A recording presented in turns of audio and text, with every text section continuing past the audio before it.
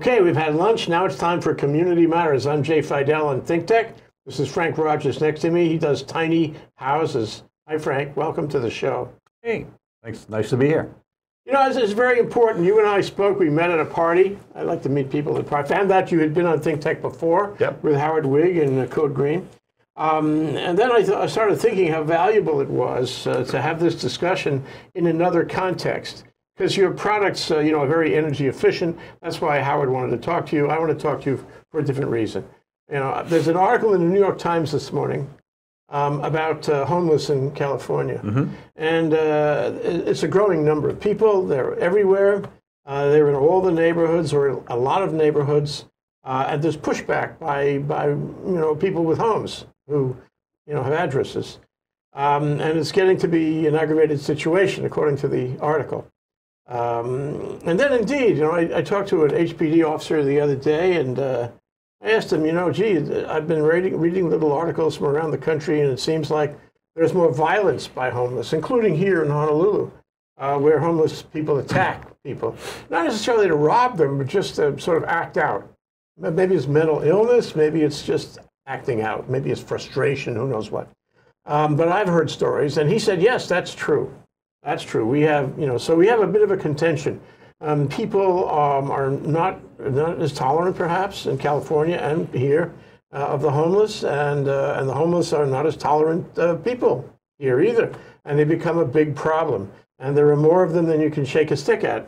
The estimate, the last estimate I heard was 15,000. I bet you 5. It's much more than that, and it continues to increase.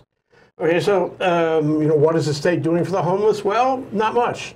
And private charities there's hundreds of private charities, all feeding them in all different places, and there's no control over where they are, so the city builds potted plants and the like to keep them out of this or out of that, but that's really not a solution. It's, it's anecdotal at best.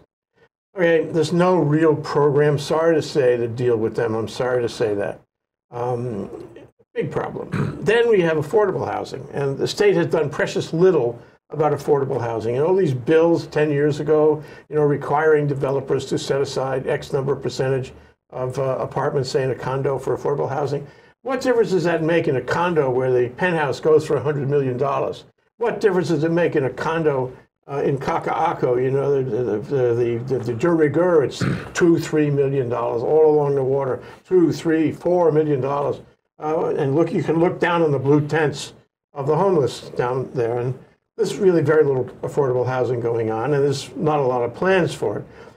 Furthermore, it just strikes me that the Department of Planning and Permitting, we all know very well, they understand the problem, but in fact they don't do anything about the problem. They give building permits to these huge multi-million-dollar units, while regular people, middle-class people, cannot afford housing. So we have a big housing problem here.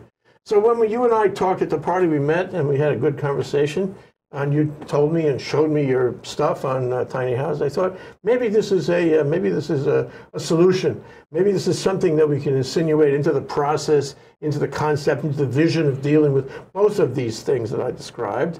I called the show "Tiny Houses to the Rescue." Maybe, Frank, you can help us rescue two very difficult problems in the state. So let's ask you about the tiny houses. You're a roofing contractor, but you went into tiny houses. Why? I was going to bid on the Sand Island project. That was the one that they built over on Sand Island, and they used shipping containers. And I was one of 3 that was kind of in a partnership that was going to bid for that. And also at the same time, they were going to bid on one in Makaha. I think it became the Halona project, I believe. Might be wrong on that, but it was in Waianae area. And what I noticed was that the way we were going to bid that, I was going to be part of the shipping container guys that did that, and also with kind of an alternative for the Chinese modular houses where you buy the panels from China and you put them all together. But the bottom line, just like you say, it was so expensive. To me, it didn't make sense. It was so expensive, so cumbersome, so many things that are not optimal about living in a shipping container. It's hot, it's oppressive. And by the time you did all the modifications that they wanted to, it became, actually, if you look at it, pretty expensive. Now, what does it cost to have make a shipping container, buy a shipping container, make it into a house? Well, My guess is 20 grand anyway. yeah, and more because you have all sorts of things that you have to do. I mean, rightfully so, like access ramps, and they separated the shipping container, a 40-footer, into I think 5 different compartments. So it's almost like a jail cell with a window. And of course, it's metal and it's hot. And I don't mean to put down shipping containers because I think that overall they're fairly happy, as I understand, with the Sand Island thing. But because of the wraparound services and a lot of things. But I guess basically what I found out was it wasn't optimum by any means. And the Chinese modular thing was expensive, and the tariff situation. And if you're missing a piece, it takes you 8 weeks to get it. Maybe you'll get it, maybe you won't. So I decided not to bid on those 2 projects. And I decided then but it got me thinking about if I could build it any way I wanted to. And I remember Elon Musk talking about, not that I'm comparing myself to Elon Musk, but the concept that he had was when he did the electric car, they said, well, you can't do that because this is going to happen. You're going to run over grandkids, and state rules and federal rules. Every state has this. All the reasons that you can't build electric cars or self-driving cars, let's say that too. This is why you can't do it. But he just said his planning process was, forget all that. I'm going to design it the way I want it to, the way I think it's going to work, and then we'll see what we can do from there. Well, but that you're suggesting DPP is going to approve that. DPP is not easy. I'm working, the DPP is very concerned, and the DPP solicited me, thankfully, and had me speak in just for 10 or 15 minutes in front of their monthly meeting where they have all the building inspectors come from all the islands at Kalani Moku building over there. And I was really appreciative of Howard Wigg to allow me to do that. And so I got to take questions from them and show them this is what I'm doing. The reason I built it originally, if you see the ones, if you show some exteriors on there, Eric, the reason that we built it 10 by 12 is it's 120 square feet. With 120 square feet. Let's go through your pictures. Yeah. Okay, we're going to get a slideshow here. Here's an exterior of a house that's being built. So you build them on site. Yeah, this was built on site. Yeah. As I recall, you have 2 workmen build the house. That's what it takes. Yeah, well, sometimes we'll have 3. And they can do it in how long? 2 can do it. 2 can do it in 2 days if it's all pre-manufactured off-site and ready to go. Okay. Right, so 2 can erect it in 2 days. And by that, it means the whole structure. Here, this is what we call post and panel construction. And what we do is we use laminated boards. They're 3/4-inch plywood. They have a termicide in all the glue levels so the termites can't get them. But they have a formica sheathing on each side of it. And then those panels are joined with aluminum connectors. And then we put other aluminum cladding around that. And then we coat it with waterproof and heat reflective coatings on the outside. That's part of the secret sauce. Okay. Because you have to meet the energy. Those are aluminum struts, I see. Yep. For the roof. Yeah, that's the aircraft grade aluminum. It's called T66061. Okay, that's a tiny house. What's the dimensions on that? 10 by 12. Okay, and the other thing is, are you leasing the land, buying the land, causing the ultimate user, buyer of the house, to lease or buy the land? How do you get control of the land? Always a big question. Right, exactly. Well, the ones we've been building now, we've been checking out our processes, and they have been mostly single-family owners that want something in the back of their lot and want it for storage. And it's totally legal as storage. We have filed for permits, and we've had good feedback. We're at the final stages of getting our office so that it's legal, so you can actually make it as a regular building. You got to live there, yeah. And then it doesn't have to be 10 by 12. I call that my Trojan pony. But you have to have zoning that will allow that. Huh? Yeah, well, you have to have an ADU or a farm or whatever you want to have. Is it a variance kind of situation, or does it fit within some pre-organized, pre-written permission? We don't have pre-approval yet because we first are just getting the approval for the first one. But I've got stamped engineers, and when we look at it, we meet all. I was afraid that I wouldn't meet the requirements. I thought, gee, do they still allow single-family, single-wall construction? When I came to Kailua in 1960, we lived in a single-wall house, a lot of single-wall houses. A lot of single-wall houses, right? Am I worried about flammability? Well, the formica sheathing is actually better than having the wood sheathing. And actually, the key was, if it's insulation and I have to do double wall, I don't want to do double wall. I hate double wall. People hate double wall in wet areas because you have bugs and moisture and everything gets back there. It's really hard to construct. And you don't need it. You don't need it because in a warm climate, as long as you can reflect the heat with the heat reflective coatings and you can waterproof it, you don't need a roof. I don't have a roof. I don't have siding. I don't have Tyvek. So you save a lot of money on materials. A lot of money, a lot of weight. And you don't need it. Okay, so going back to my land question, so what's the model here? I'm trying to sort of fit this shoe into the notion of helping homeless and helping people who can't afford a regular house. Yeah, that's my main goal. I'm doing it for private houses now to shake out my processes and my efficiencies. How do you get the land?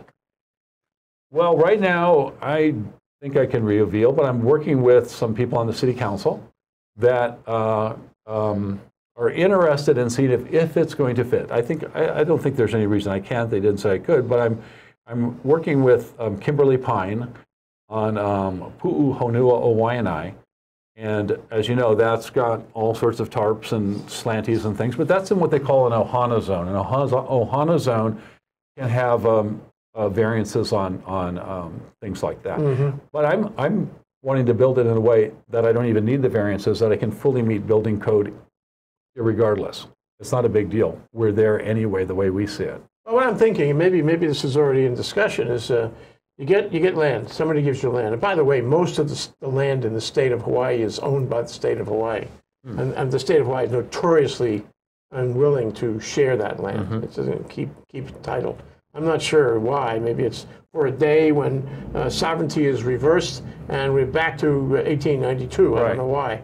But bottom line is there's a lot of land available that the state doesn't let anybody use it. So let's assume you have a 500-acre parcel. Let's assume you want to build a community. I'd love it. Streets, right? Lighting, plumbing, the whole 9 yards. Literally. Yeah. Okay. And you want to put tiny houses down because you could put more in there. And you build common areas and all this. It's a development. It's not a Chicago project, right? Which we know doesn't work. Right. It's more of a community of small houses. Right. So let's use that as a model, okay? That's our case study. That's why I call it an intentional community, and it's my dream. I want to do that. Okay. So we find a way to get you 500 acres, okay? What happens then? Okay, so this is the fun part. This is the part that is really different, is that it's very simple to put this up. You don't have to be a contractor. You do need one person who's a good handyman, good with tools. You don't even need many tools, impact wrench and a saw and a couple of things. You don't need a lot of skill, but you need a couple able-bodied people.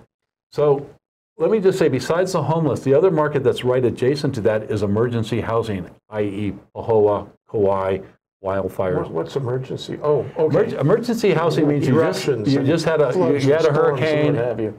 Of course, we never have hurricanes in Hawaii, never have floods in Hawaii, never have volcanoes or wildfires in Hawaii or Northern California.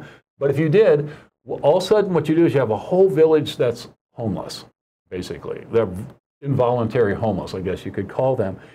And for my purposes, that's good, because if we can store our house in a stack of our panels is only like 19 inches high. I think you might have a warehouse. If you look at the warehouse slide, I think you might do that. So let's go through the slides. Yeah, imagine here. So this is all the panels when they're broken down. This is the roof, the walls, and the flooring, all broken down here. That's about 19 inches high. That's one 10 by 12 unit that can actually sleep easily a family of four, say a husband and a wife and 2 kids.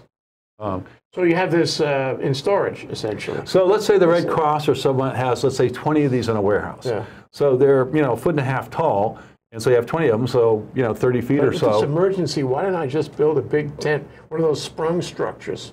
They got those all over, and they go right up. What happens when the hurricane comes next week, right? So we contend that we think we will be one of the last structures standing after a major hurricane. Well, because if you look at the building again, if you look at our framework, the panel and post one, now see the way they're all bolted together? Those are bolted together with stainless steel bolts and really thick, non-corrosive. So it's not temporary.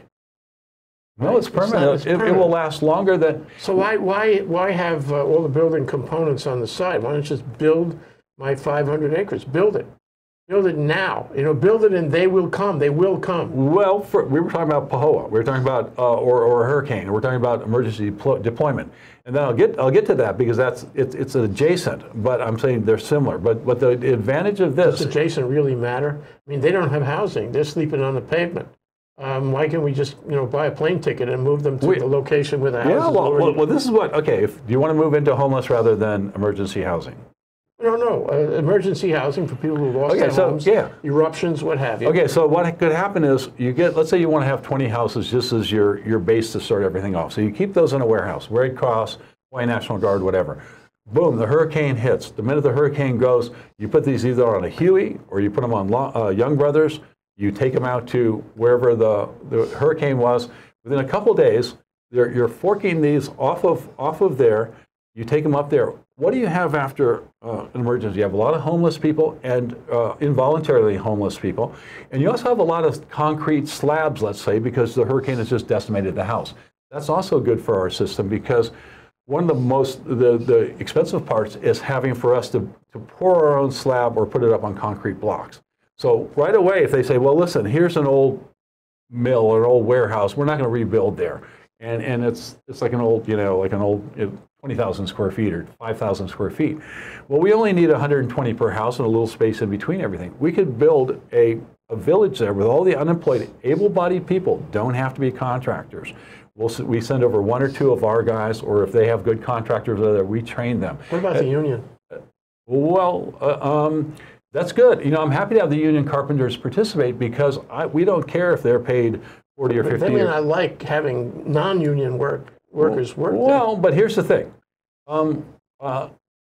This is an emergency. This is if they want to come and do it, that's fine. I think a couple things. The carpenters, they have people, they have family, and they see the homeless situation too. They're affected by that too. Okay. We're not building these as suburbs here. We're building this as emergency housing. It can be permanent or temporary. You can take it down again. We can take it down and collapse it in 2 days. But what I'm saying is, if we have this whole people, they're unemployed, they're shivering in the rain. We get the things over there in 2 or 3 days. And the first thing we build emergency housing for the medical people that come, the support systems, and for the most vulnerable, the kids. So the able-bodied people come. We come in with one or two of our guys. It's like a big IKEA set. We say, take this, bolt this together, put the panels here. Yeah, do that. No, don't do that. Do that over here. Boom, boom, boom. We get all of that together, and they're all building houses simultaneously on, say, this slab or parking lot or whatever they give us, whether it's going to be temporary or permanent. So you could build a village of those 20 houses in a week, maybe less. And all of a sudden, you've got 20 houses now that now have shelter. Obviously, in 2 weeks, you could do 40 or 60 or whatever number you want to have that's in storage, that's pre-manufactured, it's pre-cut, it's a kit, it has all the bolts, it has everything you need. And people could figure out how to put it together themselves. But with just one or two people that know how to do it, they can do it. Is Kimberly Pine helping you with this? She is. I'm meeting with her. She's going to take a look at it, and then we're going to go take a look at Honua o Waianae over there, hopefully. And if they like our concept, if it fits into what they want to do, we can do it. But let's shift to over there. What I would like to do, and again, they haven't signed off on this, but this is what I would propose. I think it's extremely exciting. I'm a roofing contractor. I've been doing it for 40 years. I will tell you that my company, Leak Master Roofing, we've executed tens of thousands of contracts successfully without any major complaints. We also work with a couple of our crews. We always have that we work with Laumaka, the work furlough program, basically prisoners on furlough that are trying to get back into the working environment. This will train them. Yeah, well, we have a lot of experience doing that. We work with Job Corps also. In the 40 years I've been doing this, we work with getting people back that aren't necessarily, kind of a little bit on the margins to get them back into work. Roofing is a good business for that because it's tough, hard work, and it fits them good. And I will tell you our very best crew that we have right now, and we have had, by the way, no personal problems. We haven't had any thefts, fist fights, anything like that we attribute in these 40 years to working with that population. Well, yeah, we've had people that wash out, some that don't do well. What I'd like to do is get the able-bodied homeless. Again, the able-bodied homeless. You know, I mean, the person who's really the hardcore schizophrenic. That stirs the heart to do that, and then motivated because it's their home. And you help them learn, and before you know it, the thing springs up like a mushroom. Then they don't need me. Then they can build it themselves. That's still going to need you. Well, they're hopefully, if we do our job right, they buy the kit from me because we own the rights to the kit. They is who? The state, the city, whoever wants to build these things. Someone's going to have to pay for them, right? Well, let me shift gears to this 500-acre parcel again. So I say, you know, there are even conservatively 15,000 homeless in the state, 20, maybe 25, who knows. And I said, we got to do something. And I'm the governor, making myself governor right now. Okay? Say, we're going to do something. We are actually going to do it. And I'm going to find 500 acres of state land, and I'm going to give it to an entity which is going to build a village, the village you talked about, with these homes that go up fast and that are perfectly serviceable and efficient. And you make paths, and you make common areas, a park, who knows what, even parking, because even homeless people have cars sometimes. And I make the community virtually overnight, okay? Now I have this community. How do you prevent this community from evolving into a Chicago project? How do you make this community a civilized area where people are taking care of their tiny homes? Sure. Well, what we found out with the Sand Island project was, even though I didn't think these structures were optimum, and they first had a hard time selling it to the homeless because they didn't want to give up their addictions, their pets, their freedom, what have you. They had to make it, believe it or not, this was news to me, attractive to the homeless. You think, oh my gosh, free shelter, let's go do it. But there's rules and regulations. And I think they found the same thing, and I haven't been out there yet to talk to them, but I will. But as I understand, it's the same thing at Pu'uhonua, where you just can't do whatever you want to, whenever you want to, and just party all the time. They won't allow that, and I believe with the Ohana. What's the sanction? If you don't follow the rules, what happens to you? You get fined. What happens? They've got some guys there who I guess will figure it out. But it's very important. Well, but you can't as I understand do violence. You can't do anything. Noise after a certain time and things like that. Yeah. So again, I'm not an expert on them, but I hope to be, because I hope to be building the village out there. And I will be meeting with them hopefully in the next week or two. But the thing is that they're allowed, I think, under the Ohana law, to have certain rules and regulations and variances on how they do things, as long as the state kind of signs off on it and make sure it's not the Wild West. And as I understand, I think they're pointing to that as kind of a success, and that's why they've gotten money now to expand and to do things. All I'm saying is they really need to have a system where people are encouraged, incentivized, or punished if they don't follow the rules. Because you don't know. You're getting a population, some of whom have been homeless for decades already, and you've got to ensure that for the safety of the neighbor, that they can behave themselves. The other thing is getting them into the village. I want to ask you about that. You know, because what happens is these 300-400 charities are out there, giving them food in situ, wherever they are.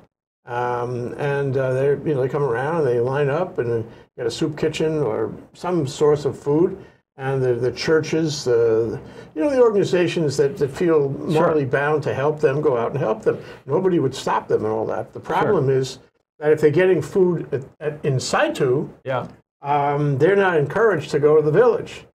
So I know this is not a question of contracting or designing or of tiny houses, but in this 500-acre model that we're playing with here, how do you get these people to go to the village and try it out? That's a great question. And what I found out, like just as a small aside to that, is, which I didn't know, is one of the biggest things that the homeless people want and actually need, it's the necessity, chargers to get their telephone charged. All the coffee. You heard it here on ThinkTech. Right. No, they get their notification. This is their only form of communication, and email and every other thing. And phones aren't that expensive anymore, but you have to have them charged.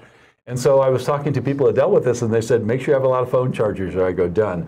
Food is another thing. But, here's the thing, Jay. I agree totally with this, and I think a lot of people do. Like a lot of people, have both, parts of me that are conservative and parts of me that are, liberal. And being a, small roofing contractor, that's more the, I hate to say, that's more the, the demographic that goes a little more conservative, right? And so there's a part of me that says I don't want a free ride for people who are able-bodied either. So this is something that would be is what I want to experiment with, because I believe, but we work with these kind of people, and it's very Skinnerian. It's, punishment, reward, compliments, etc., to get people to go. And so what I would say is this comes to the heart of things. And I read that article in the New York Times too about Oakland and stuff. And I think people are under the mistaken opinion that the ACLU says you can't arrest people for being homeless unless you can put them into a shelter. And to me, is that the law in California or anywhere? Well, in that New York Times thing, they were talking about. I think the politicians come out. We're talking about saying you just can't sleep here. You can't. It's illegal to defecate in the street. It's illegal to do a lot of these things here. The problem is when you arrest them, they don't want to fill up the jails, etc. So you have to have a place. So you have to have a place. So if you have that place, so I would say that there's some of these places you might and like you say, a lot of them are mentally ill, and sometimes you have to involuntarily put mentally ill people in a mentally ill facility. But again, that's clogged in Kaneohe too. So let's say you take them to a nice organic farm, if we may, and what they're entitled to is a place to sleep, and maybe has a little bit, light. It's out there in the country, out in, Kunia, Waipahu, wherever. I know nobody wants it in their backyard, and I don't blame them. But wherever it is, I say get it away from everyone else and have a shuttle service that can take you to get your services, and also doctors can come in and check them on a regular basis. It's a village. It's a village that has wraparound support and services, because we know that works. It has rules.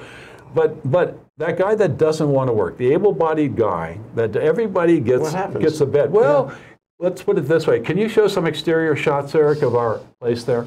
We only have a couple of minutes left here. Yeah. So, okay, well, that's not a bad one, but show one where it's finished. Keep going. Keep going. What you can do, this talks about how you can decompose the house in just 2 days and move it in case there is a volcano where we like to build. Keep on going, though, just a little bit more. There are no more handy. Oh, there are no more handy. Okay. Well, basically, in a house, and that's kind of an upscale one, we're trying to show what you could do, but you can divide that into two different, right down the middle. And let's say you're unwilling to work, you're just a gnarly guy, but you're creating a problem down here. Okay. You broke the law. You're convicted of, defecation and assault, like you were talking about, things like that. We're going to put you in here, in a half a house here that's divided, and you're going to be safe. But if after a while, once we get you off the wrong chemicals that are coming into you, and maybe some of these people need the right chemicals coming back in, and maybe they also need sunshine and food, and maybe they need caseworkers. Yeah, caseworker. Maybe they need meds. Maybe they need some kind of meds to calm them down to get their situation. But that's what they found, I think. I think they found this in Sand Island and a lot of places, that once they get you stabilized and you're not sleeping underneath the freeway, a lot of these guys, able-bodied guys, can go back to work and work at a roofing company or work as a short it's a continuum. The village is not a unilateral village with everything the same. The village has steps in it. I think so. This stages. This is my idea. So let's say you get stabilized. You go, well, I don't like sleeping, and I don't want a half a house, and the guy snores next door to me. I want my own place. Okay, here's what you do. Help around the community. Help clean up the kitchen. Help with the. What do you get for that?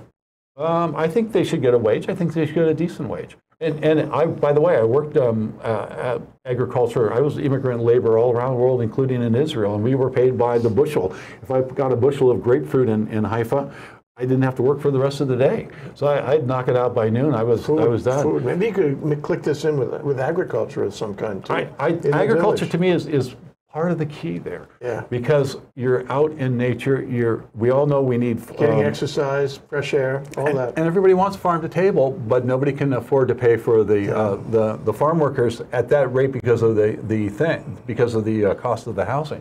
So if you supplied housing and you gave them a decent wage, and at first you might have to subsidize it, but to the people that are good, then they get their own place. Then they get freedom. Maybe what's important is freedom on the weekend. So now instead of being there 7 days a week, okay, you can go on the weekend, you catch the shuttle bus, go see your friends over there, but you got to come back on Monday. So they get food and they get care, or they get services if they live there. If they want to take a walk and abandon their tiny house, then all those things stopped. They can't come back either. I think it's like in China, it's a social score. If you behave yourself, you get benefits. Sure. If you don't get benefits. Okay, the last question, we only have a minute left here. So I build my community, or your community, so to speak, of lots of houses with paths and common areas, with services, with agricultural plots, with compensation for work. And they can build that village. Building other houses, you know. Yes. And I have stages and incentives. You know, if you do well, go to a better part of the property. If you don't do so well, you're off the property. All that. I mean, it's kind of a lot of rules, but at the end of the day, they have a pretty good life. Okay.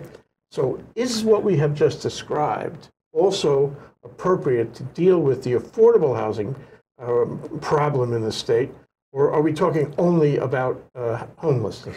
It's interesting, but our form of construction called panel and post, and I don't think you have the other one, but I'm having engineers make sure, but we can actually build a 3 and maybe even a 4-story walk-up to fit into the Bill 7. So you would mix them up. You would say, we got tiny houses for people who really have no money. Yep. We got medium-sized, maybe even larger tiny houses for people who have a few bucks or who are working and can afford to pay rent. Would you rent to them? What's the relationship? Is it a landlord-tenant relationship? Is it a buyer? That's a good question. Yeah. I'm the guy that builds these kits and has the patents on this kit, and I will train your workforce with a couple of my guys here to build that town, to build that city, to build whatever you want. We will train them how to do them, maybe with a little government assistance to get up and running. But after a while, they won't really need me to do that. Just buy the kit from me, and whenever you need me to come down there, we'll certify that it was built right, that it's waterproof, that's whatever. But I would like to see it. You know, I've already made my money in my time, 40 years as a roofing contractor. I'm happy to do the building to get these off the project. I team with the general contractor in order to do a licensed general contractor now to do it. But to me, the real success would be to get the homeless to build it themselves. It's the social effort. In fact, I would venture to say, and we'll have to leave it here, I would venture to say that this project, this case study project we've been talking about, really depends in a critical way on somebody setting up the social structure in the village. If you don't have a social structure in the village, and you have to present this to Kimberly Pine or anyone else in the city council or legislature to get funded, to get permits, but if you could present a social structure, it seems to me an easy path to building this kind of village. Otherwise, you know, we're going to have trouble getting the money and getting the permission. Anyway, Frank, thank you so much for coming down. My pleasure. It's stimulating and important discussion. It is. Frank thank you so much. I appreciate it. Yeah, thanks so much. Aloha.